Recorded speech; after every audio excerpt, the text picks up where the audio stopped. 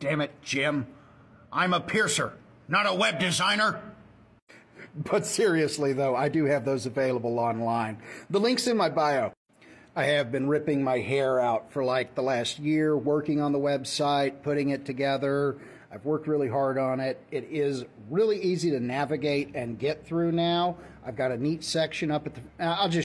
So, of course, you know how to click on a link, but I've got options here for making appointments, but you can come right down here, click right here on Shop by the Piercing, and we can just move down until we find her piercing. You said this was for lobes, so we click right on here, and boom, here is everything I have available for lobes and a whole lot more, including the one she saw on that video. We can customize the length of the bar as well as the thickness of the bar and the color of the metal itself. So we can change it up any way she wants to, make it whatever she wants it to be.